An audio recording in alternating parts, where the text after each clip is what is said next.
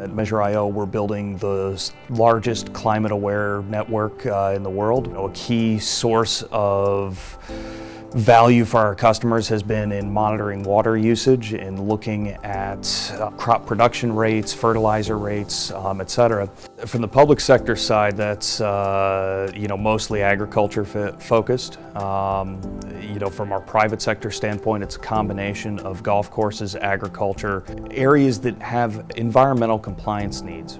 And one of the unique things we do that Cloudera enables for us is bringing not only the sensor data into the hands of the customer, but it's really expanding that data by combining it with other sources of information. We are able to ensure that non-technical users gain value from our system and are able to, at minimal cost to them, gain insight into the problems that they deal with on a daily basis.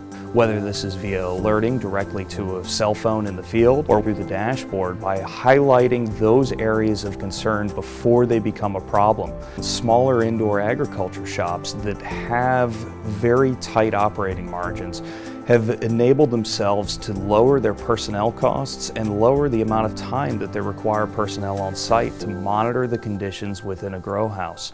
We're able to serve those needs and enable a single owner operator typically to shave up to 30% of their labor costs.